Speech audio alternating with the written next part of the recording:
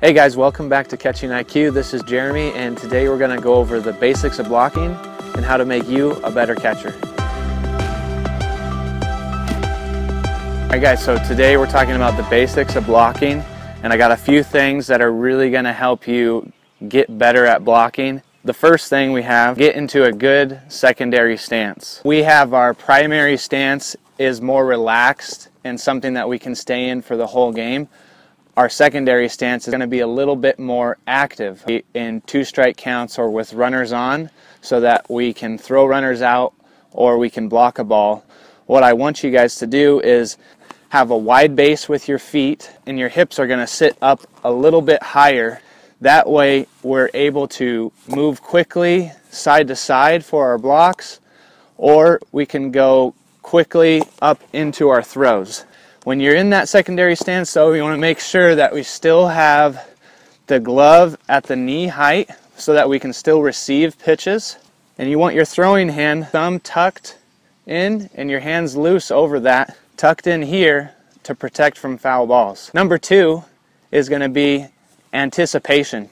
We need to expect in 2-strike counts or with runners on that the ball is going to be in the dirt. If we're expecting a great pitch and we get one in the dirt, we aren't going to be able to react. So when we're in our secondary stance, we're anticipating the ball in the dirt so that we can react and get there quickly. Anticipation is going to be the most important part to your blocks. Number 3 is going to be block timing. After we anticipate the block, now we need to time our block so that we get into our blocking position at a good time. If I get down into my block and let's say I get into it too early and the ball hasn't made its bounce yet, and I'm already in my blocking position and it continues moving, I'm already in this position, and now I've got to try to lean, and it's going to affect my blocking accuracy. If we're too late in our block, sometimes the ball's going to sneak underneath us. The best timing that I've found for blocks is that we want to be hitting our knees in our block as the ball bounces. Number 4 is going to be blocking accuracy, which directly relates to our block timing. If I'm early or if I'm late, it's going to affect the accuracy of my block. Right where our bull logo is, that's pretty much where we want to try to put the ball on our catching gear, right in the center. And we're moving side to side for our blocks, okay? I'm trying to square that ball up so that when it hits me, it's hitting me square. That's going to help me absorb the baseball in so that it's dropping out in front of me. If I'm late getting over to a block to my left or to my right, that's when you start getting it off the shoulders and the arms, and that's going to happen. But as much as we can, we want to try to be as accurate and as on time with our block. Number 5 is going to be absorb the baseball. As you can see, they all fall right in line, okay? If my timing is good and my accuracy is good, it's going to be much easier for me to absorb the baseball in and keep it closer.